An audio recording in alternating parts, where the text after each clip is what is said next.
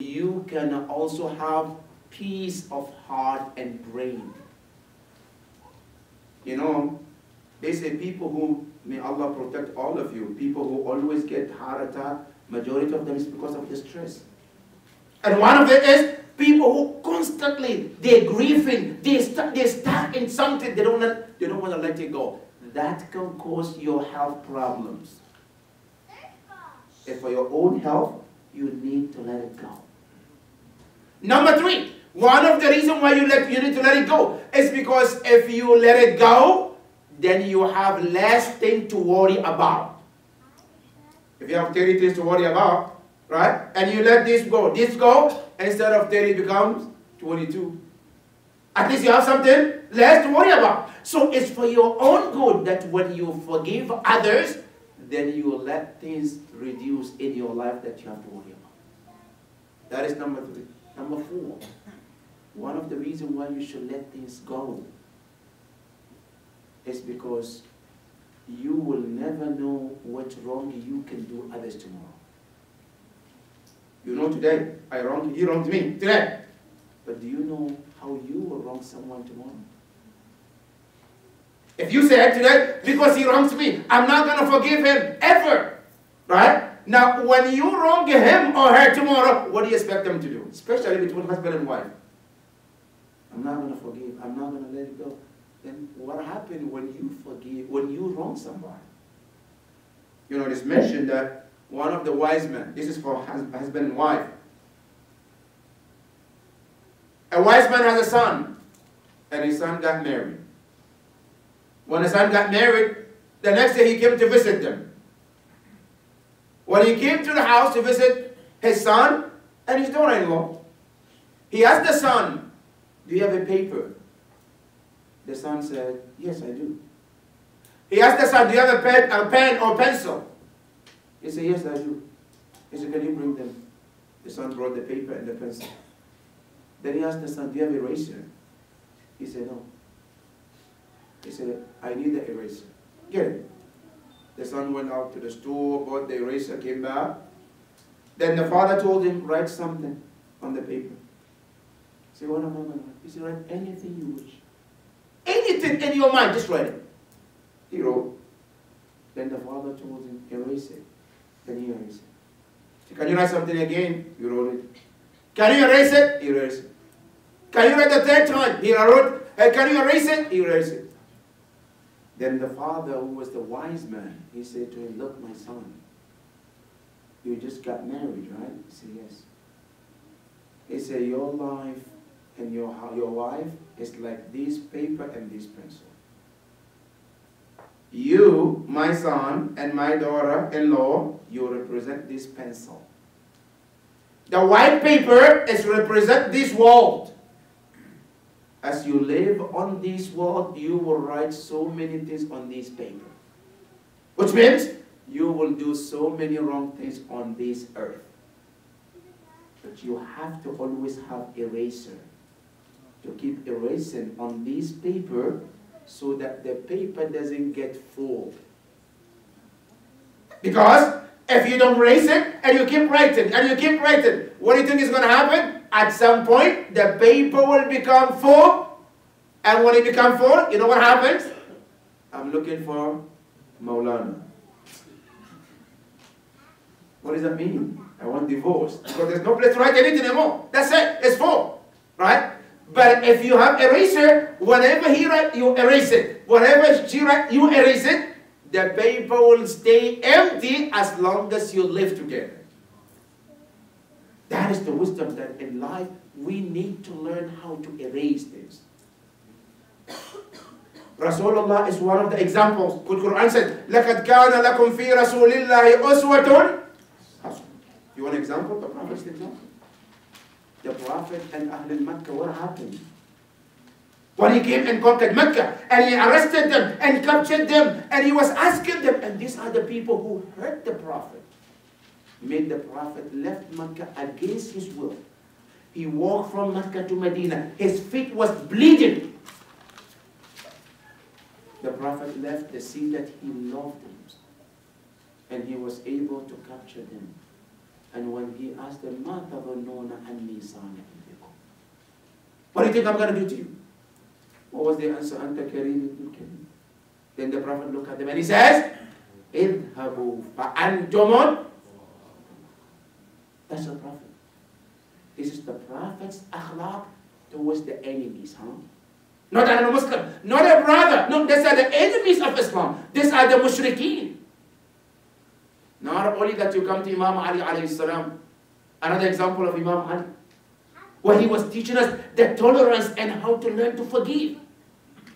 You know, it is mentioned that one day Imam Ali was sitting, and suddenly he saw these three men brought a man with them to Imam Ali. And they said, Ya Amir al-Mu'mineen, we want you to also to kill this person for us. Imam Ali said, what's the matter? What did you do? They say, Ya Amir al-Mu'mineen, this man killed our father. Imam Ali says, what is the proof? They say, ask him. Imam Ali asked him, the man, did you kill their father? He said, yes, I did. You did? He said, yes, I did. What happened? He said, Ya Amir al-Mu'mineen, here's the story.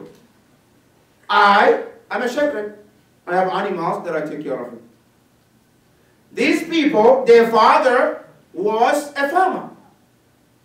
My animals ran into his farm.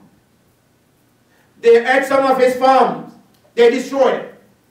So what happened? Their father took a rock and threw at one of my animals, and the animal died. What I did, I took the same stone he threw at my animal, and I threw at him back. And he died. That's what happened. Now, that's what happened? Yes. Imam Ali said, okay. But here's the rule. The rule is, in Islam, you cannot kill a human being for killing animal. What you can do is to ask him to replace one. Either there's something similar to whatever the animal that you lost, one, two. Or you can ask him to pay you the amount that the animal costs. You have those choices. But you don't have the right to kill him. So since you did, here's what we're going to do. We have to kill you too. You have to do qisas. So it's okay, Amir al-Mu'mineen. I agree. But I have a request. So what is the request? Can I go home and come back in 3 days?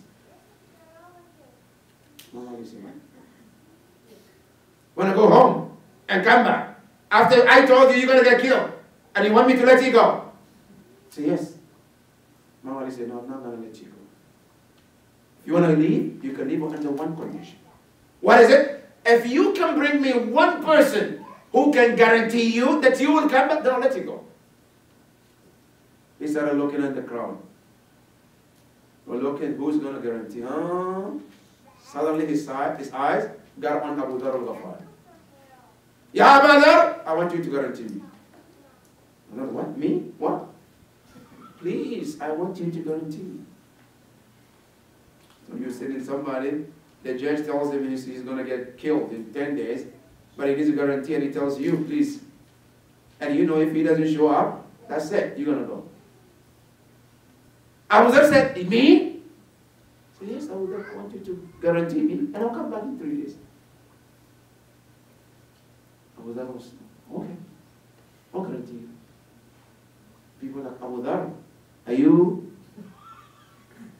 If he doesn't come back, that means you are dead. Abu Dharr said, that's fine. He will come.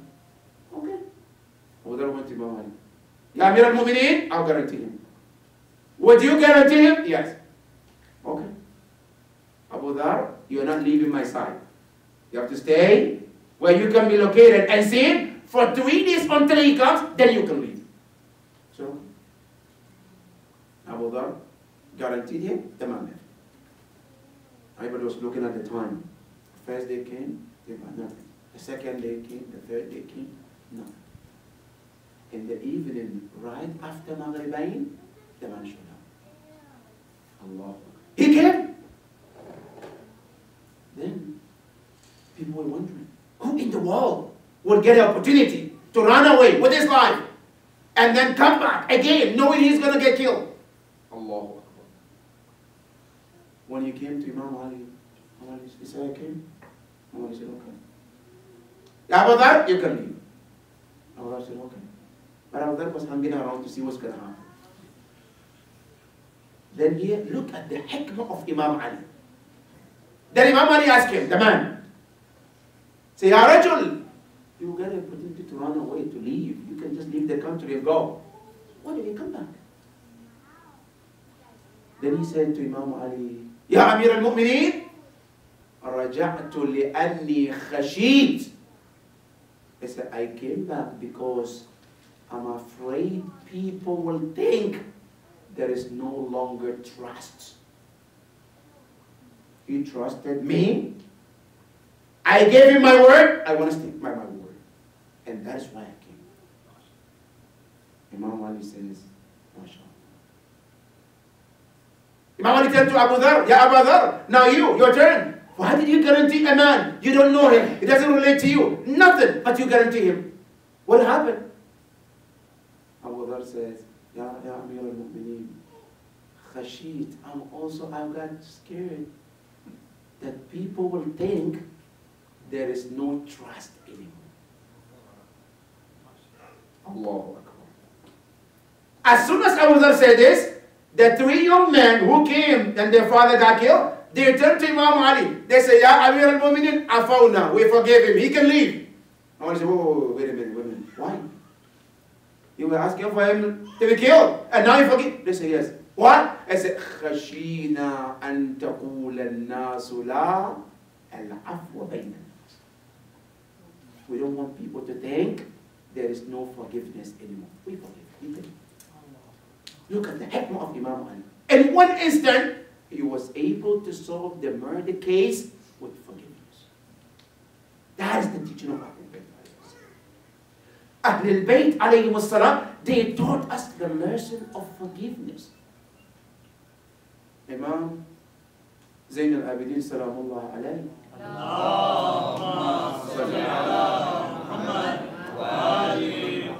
He was sitting in his house. One day, his servant, she was carrying water, and Imam Zayn al-Abidin was sitting. And as she was walking with the water, she dumped the whole water on Imam Zayn al-Abidin. Imam Zayn al-Abidin wasn't sure what happened. He looked at her. When she looked at Imam Zayn al-Abidin, she says, she read this ayah in Surah Al-Imran. وَالْكَاظِمِينَ الْغَيْظَ. Ya Ibn Rasulullah, please hide your anger. Then Imam said to her, كَظَمْتُ غَيْظِ. I'm not a man. Then she says, وَالْعَافِينَ عَنِ النَّاسِ. And those who also forgive others. Then Imam says, عَفَوْتُ أَنْكِ أَنْتِ حُرَّ لِوَجْهِ اللَّهِ. I forgave you. Not only I forgive, no, you are free. You're not longer slave. Go, you're free. In just one instant, Imam forgave her and let her go. Where are we with the akhlaq of Ahlul Bayt? Where are we? When you come to the akhlaq of Ahlul Bayt, compare the akhlaq of Ahlul Bayt to us and our life today. Not only that, brothers and sisters, you come to the life of Ahlul Bayt. Imam al-Hasan alayhi salam. Did we read how much he forgave a man, a Shami, who came and were cursing him? And Imam turned, and his response was, Ya Rajul, in kunta ghariban, awaynak, wa in kunta ja'i'an, at'amnak. Said, if you are a stranger, no room, no place, we would make sure that we will shelter you. If you don't have food, we will give you food. If you don't have a clothes, we will clothe you. That is the akhlaq of Ahlul Bayt.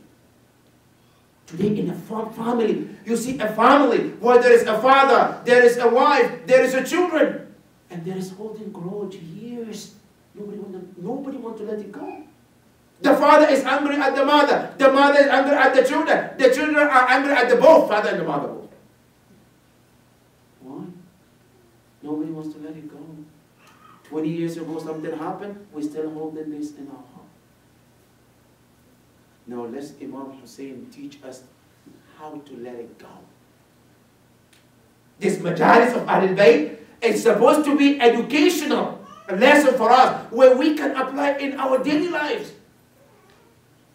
One of the lessons from Imam Hussein is the lesson of tonight.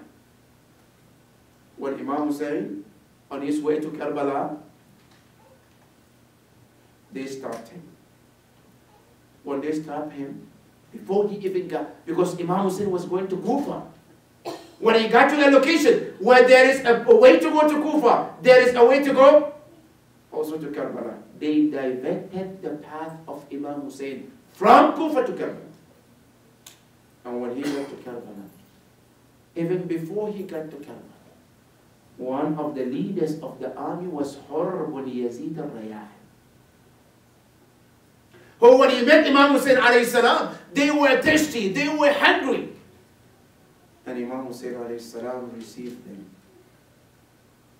And he welcomed them. And when he received them, they were thirsty. They didn't have any water. Then Hurr asked Imam Hussein, do you have any water that we can drink? Imam Hussein said, sure, we do. Then Imam Hussein said to them, listen, as thirsty as you are, you and your horses, do not drink the water to your satisfaction. Why? Because it might kill you and your animals. Allah. And today, when you check the doctors, they tell me, it's called water intoxication. When somebody is so thirsty, you haven't drunk water for so long, and when you get the water, you drink it all at once, it might lead to your death. Imam Hussein told them back in that time, he said, don't drink all at once. Take some and wait. Give your stomach a time, and then you can drink some more later. And he told them, your animals also do the same thing. But as for your animals, he says, spray some water on them so it will cool them off. And they did. After Imam Hussein finished with them, Hurr al Rayyahi, he was the one who was disturbing Imam Hussein's peace. And he said that. Until they get to Karbala. When they get to Karbala, they reach there. Because here is one of the lessons we need to learn about this, from the history. You know, when we talk about the media and how they can mislead, they can manipulate, back in those days, it was the same. Or, before he came to meet Imam Hussein, they told him, Ya Hurr, we have no any intention of killing Hussein. All we want to do is not to let Hussein to Kufa. That's all we want. So lead these soldiers and get to Hussein, and when you get to Hussein, don't let him come to Kufa. Just divert him to Karbala and let him there. And Hurr did just that because that is what he was doing. So when he came, he got to Karbala. After a few days in Karbala, when Abdul Jaleel came and all the armies, they came into Karbala. Then he saw the letter came from Ubaydillah bin Ziyad to Umar bin Sa'ad. Ya Umar bin Sa'ad, we want you to attack Hussein on the night of Tasu'ah. Then Hurr said to Umar bin Sa'ad, what is this about? That's not what the agreement was. That wasn't the agreement. So what are you talking about? First, Umar bin Sa'ad wouldn't want to listen to Hurr bin Yazid al-Rayyahi. Then he go back again. Ya Umar bin Sa'ad, before I came to Karbala, the agreement was, there is no fight, there is nothing. We just want to bother Imam Hussein to let him go. That's what the agreement. Why are you planning fight, bloodshed? What is this about? Umar bin Sa'ad wouldn't pay attention to him. Then he changed his question. Now the question is, Ya Umar bin Sa'ad, أَأَنْتَ قَاتِلَ الرَّجُلِ? Are you going to fight Hussein? Then the answer came, yes. أَنَا قَاتِلُ الرَّجُلِ قِتَالٌ أَيْسَرُهَا تَطِيرُ فِيهَا الرُّؤُوسِ. The fight, the least that will happen is the heads will be flying in this battlefield. You know, when Hurr heard this, he started shivering. Then Umar ibn Sa'd looked at him. He said, Lima tartajif, why are you shivering? You're a hero, you're a strong man. What's happening to you? Then, after a few minutes, Hurr said to him, إني أخير نفسي بين الجنة والنار. The reason why I'm shivering, I'm trying to decide between Jannah and hellfire. Which one should I choose? Allahu Akbar. And brothers and sisters, this is one of the lessons for tonight too. In the critical moment like that, to make the right decision is also critical. Hurr said, فوالله لا أختار على الجنة شيء. He said, but I'm going to tell you now, Umar ibn Sa'd, I will not choose over the heaven anything. Nothing comes above the heaven. Then what happened? Hurr was sitting on his horse and he was looking left and right. Now what should he do? Now he wants to go to Hussein. But now the question is, would Imam Hussein forgive him? The lesson of tonight. He was carrying his sword up. Then he turned the sword down. Allah. And you know, among the Arabs, back in those days, when you lift your sword up, that means you're for war. When it comes down, that means you're for peace. Hurr turned the sword down. And he hit his horse to keep moving. The horse started moving, leaving the army of Umar ibn Sa'd, going towards the army of Imam Hussein. When he got to Imam Hussein alayhi salam, Habib al-Mudahir went and met him. He said, why are you coming here for? What do you want? He said, I want to talk to you. He said, what do you have for him? He said, I just want to talk to him. Can you let me talk to him? Imam Hussein heard it. Look at the akhlaq of Ahlul Bayt. Imam Hussein didn't wait for him to come. Imam Hussein walked and met him. He said, Ya Hurr, what do you want? He said, Ya Aba Abdullah. And these are his words. أنا الذي جاءتك في الطريق. Meaning, I'm the one who gave you and disturbed you and gave you a hard time. Okay. But Allah is my witness that I didn't know that these people wanted to kill you. But all I'm here for at this moment is to ask you one question. Do I still have room for forgiveness? Do I still have room?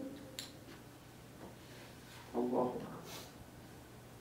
Brothers, if you were to put yourself in the shoes of Imam Hussein alayhi salam, the man who put you in hardship, disturbed you, and gave you a hard time, and led you to the place you are not planning to come to. And then he turns and says, I want you to forgive me. What would you do? Now listen to Imam Hussein alayhi salam. Immediately, with no hesitation, he said to her, إِن تُبْتَ تَابَ اللَّهُ عَلَيْكَ يَا Hurr. I said, if you're sincere and you're asking for forgiveness, he said, Allah forgive you. You know, brothers, wallah, listen to this lesson here from Imam Hussein. When Imam Hussein was, when Hurr asked him, هل ترى لي من توبة? He didn't say, now tubtu alayk. No, he says, إن تبت تاب الله عليك. Allah will forgive you. You know why? Because when you hurt Ahlul Bayt, you are not hurting them personally, you are hurting Allah. That's why the hadith says, من أبغض فاطمة من أبغضها فقد أبغض الله. Because hurting them is hating Allah. So when Imam Hussein answered, he says, إن تبت تاب الله عليك. Don't worry about me. Allah is the one who's going to forgive. Then he said, to Imam Hussein, Wallah inni laka ta'ab. He is sincerely asking Allah for forgiveness. Then Imam Hussein told him, come in, come. He came and joined the group. Then Imam Hussein told him, can you get off your horse? Then he said to Imam Hussein, I have one simple request for him. See, what is it? He said, I do better on the horse than to fight on my feet. I can help better if I'm on my horse. Then Imam Hussein said, that's fine, stay on your horse. On the day of Ashura, he came to Imam Hussein and he said to Imam Hussein, I have one simple request. What is it? He said, I don't want anybody of these soldiers to go first unless I'm killed. He said, why? He said, maybe Allah will wash my face with the sin that I committed by putting you in that situation. I want to be forgiven. So I don't want any one of these people to go first. So allow me, give me the privilege. So I get to die first for whatever sin that I committed. Imam Hussein said, I give you that, Ya Hurr. Some narrations say he had a son with him who was a teenager. Then he went back to Imam Hussein and said, Ya Aba Abdullah, I want to go first, but I don't want to go first. I want my son to go first. And look at the hikmah of Hurr. He asked him, why? He said, I don't want to go first. When I get killed and my son sees bloody or the way I get killed, I'm afraid he might change. So I want him to go first. So that I'm sure he dies on the love of Ahlul Bayt. Imam Hussein said, you are the father, whatever decision you make. Hurr al Rayyahi, he let his son to go to the battlefield. The son was killed. He went and picked his son and he was crying. And he says, maybe your blood will wash my face in the front of Zahra Yawm al-Qiyamah. For whatever I've done, I don't know of anything that I can do. So I can at least wash my face in front of Rasulullah, in front of Imam Ali, in front of Zahra, to say at least I've done something. But with you getting killed, my son, your blood might wash my face. But now it's my turn to go and try to wash my own sin that I committed. He went to the battlefield. He started the battle. The narration said nobody comes in front of the Hurr unless he killed them. Hurr fought so many soldiers and killed them until Hurr got struck by the sword. When Hurr was falling on the ground, he called his master Imam Hussein alayhi salam, where he said, Assalamu alayka ya Aba Abdullah. Imam Hussein alayhi salam responded, Wa alayka salam ya Hurr. And he ran towards him. When he got to Hurr, Hurr was in his final moment. He was bleeding. He wanted to say something, but he couldn't say in that last moment. He wanted to say something, but he couldn't say it. Imam Hussein looked at him and he says, Ma akhtat ummuka idh sammatka hurra anta hurrun fi dunya wal akhirah. I said, Ya Hurr, let me tell you something. Wallahi, your mother did not make a mistake when she named you Hurr. Hurr means a free man. I said, you're a free man in your thinking, in your decision. Meaning those people were slaves. You made a right decision. Your mother didn't make a mistake when she called you Hurr.